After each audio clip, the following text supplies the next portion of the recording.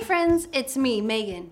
Hey Megan, would you like a piece of candy?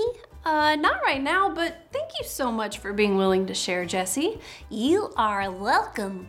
My dad says sharing is caring. I think that's in the Bible.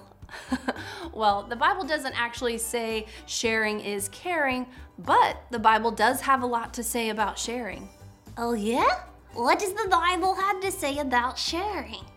Well, Jesus said, "Give to the one who asks you, and don't turn away from the one who wants to borrow from you." And in today's Bible story, the believers in Jerusalem shared everything they had with each other. Wow, everyone shared everything? That's great. Well, not everyone. A man and woman named Ananias and Sapphira pretended to share everything they had, but they really didn't. They lied? Yep, and things did not go well for them. Listen to the story.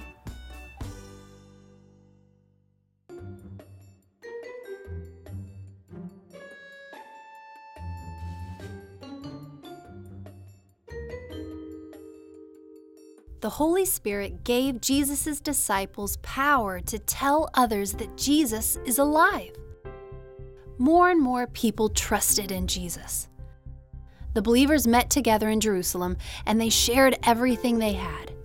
No one said, "This is mine." Everything they had belonged to all of them. No one was needy because the other believers would sell what they had to make sure everyone had enough. One man, Barnabas, sold a field and gave the money to Jesus' disciples. Woo! They used the money to help other people. Ananias and his wife Sapphira sold some land and pretended to give all the money to the disciples. But they actually kept some of the money for themselves. When Ananias gave the money to the disciples, Peter asked him, "Why are you lying about what you gave?" "You are lying to God." When Ananias heard this, he fell down, died, and was buried. The people who heard what happened were afraid. A few hours later, Sapphira came to the disciples. She did not know what had happened to her husband. Peter asked her, "Is this all the money you got for the land?" Sapphira said, "Yes, that's all of it." Peter told Sapphira he knew she was lying to God. Then Sapphira fell dead too, and everyone in the church was afraid because of what happened to Ananias and Sapphira. Ananias and Sapphira pretended to be generous, but they wanted to keep money for themselves.